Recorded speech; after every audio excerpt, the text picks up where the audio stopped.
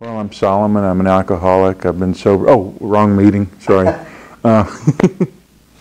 Name's Solomon. At my heaviest, I was 550 pounds, and since November 4th, I'm down about 170 pounds, which I think is a pretty good thing. I'm getting to do a lot more things that I couldn't do before. The biggest thing was your activity level drops to nothing the heavier you're getting. It's kind of a continual circle. You know, the more you weigh, the less you move. Well, you know, if you don't move, you're just going to get heavier, and you get heavier, then you're going to die. There's just no way around it. So, you know, the people everybody there was exceptional. And, you know, I know one of the things that worried me was the level of pain.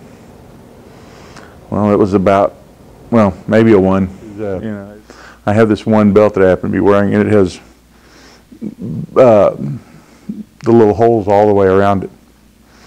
And first I thought, well, I'd be happy to get rid of that. And now it's kind of something that I keep, and I don't wear it often, but I do wear it every now and then. And yeah, this is where it started at surgery, and this is where it is today. So 2, 3. You know, if you ask every skinny person out there, well, what do you eat to stay skinny? I eat what I want. I don't know.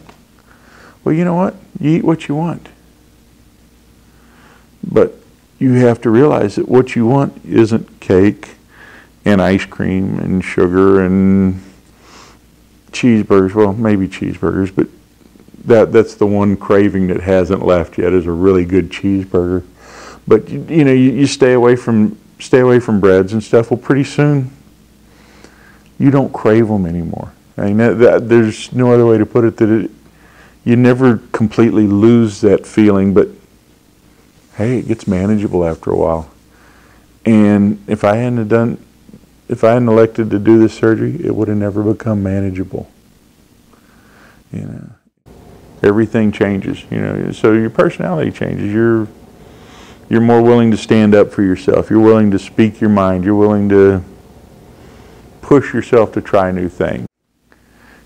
If you go to the trouble to have the surgery, decide that you like yourself enough to do the rest of it. Make sure it's work, you know. But everything that's worth it in life is work. You know, whether it's your job and you're successful at it, or take it to a very personal level. Wife and kids. Those are the toughest jobs you'll ever have. Well, losing weight's got to rank right in there, but it's got to be that same passion about wanting the end result that you have to go for. I mean, it's you know, everybody thinks when you get married, oh yeah, I'm married, we're going to be happy the rest of our lives. That's BS. Oh, I had a kid, he's going to be perfect. That's BS. Oh, I had gastric surgery, I'm going to instantly be a skinny person. Well, that's crap too. You still got to work at it, and you got to put the effort in it, but you got to work the steps. And the surgery is a tool. You know, it's plain and simple.